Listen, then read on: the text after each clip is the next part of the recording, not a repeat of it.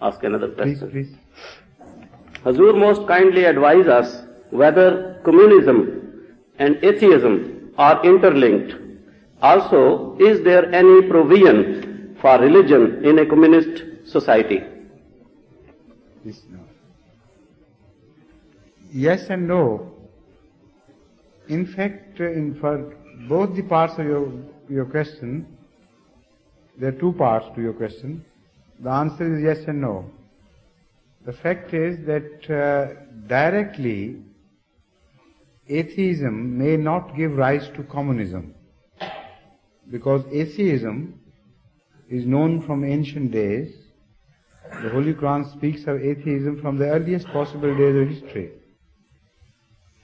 The very first expression of atheism that we know of appeared during the time of Adam, when some believed in him and some disbelieved. But there was no communism at that time. So to say that atheism gives birth to communism is wrong. In reality, what gave birth to communism was a distorted version of religion, a distorted image of God, which was not true, which was just imaginary. That gave birth to communism. Christianity of the 18th century, 19th century is responsible for the creation of communism. But that is another subject. Let's not dwell long upon that. But atheism has a relationship definitely with communism, in the sense that the very first brick of communist philosophy is laid on annihilation of religion and non-existence of God. Marx raises this question and tells us that if you accept the concept of God, then naturally you have nothing to do yourself. If there is a religion, any religion which is true, then everything which is devised by that religion becomes obligatory on everybody else. Because then is a creator, he owns things, he has the right to organize the life he has created. So why should we waste our time in devising some better systems for man? But he says, here is what he categorically mentions. He says religion is an opium. There is no God. Religion is an opium to keep the poor people drugged and dazzled, so that they may never think of what is happening to them. And it is an instrument in the hands of bourgeois, the capitalists, because religion is created for the sake of that higher class which enslaves every other class of human beings. So it's their instrument. And because it was created for this crooked purpose, it has to be wiped out.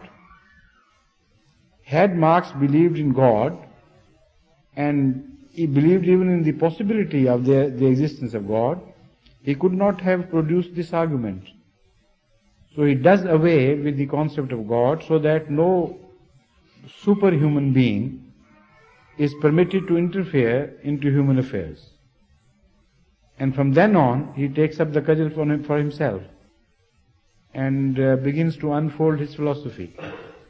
So atheism has a very direct relationship in this way with communist philosophy. Why this happened? Marx, being a very intelligent person, why did he become so confused about religion? Why couldn't he recognize the truth of God? And why didn't he recognize the fact that religion never played an instrumental role in the hands of bourgeois at the beginning, when it was made? So it was a positive contradiction to what he was claiming. Yet he couldn't know this, couldn't comprehend this fact. Why? Because he was born in a particular era of European society where religion had actually become an instrument in the hands of the bourgeois of Europe. The church had become corrupt. The church, in fact, had become bourgeois in itself. And they owned the maximum property everywhere in Europe. And they exploited that wealth against the poor.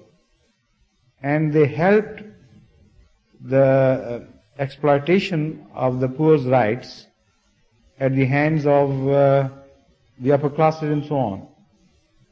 So because they gave this exploitation a religious sanction and declared that nobody has a right to raise his finger against such superiors, whatever they may do. Because this was happening, Marx was born into this society, and naturally he had a reaction against all this. He saw religion in exactly this context. So he was within his rights to say what he said. But unfortunately, the message of Islam did not reach him. Unfortunately, he never cared to study the early history of Christianity, not to mention Islam. Had he read the early history of Christianity, he would have found a completely opposite picture. If religion was created to become an instrument in the hands of capitalists, why should it be created to serve exactly the opposite end in the beginning? Why should it raise the banner in the favor of the poor and against the rich of a certain time? Not generally. So read the pronouncements of Jesus Christ and the way he lived and the way he taught his people to live, and the entire edifice of Marx's argument is shattered, is razed to ground. So, in that way, there is a connection between atheism and communism, as I have just mentioned, but that is a connection of a temporary convenience. Because it was convenient for the communists of Marx's time and even the communists of today to dub the concept of God on the basis that it's an opium. It's a very popular phrase which will be digested by the masses generally, and they would raise a banner against religion. So it is a matter of convenience for them to keep this contact alive. Otherwise, directly, atheism has nothing to do with Marxism.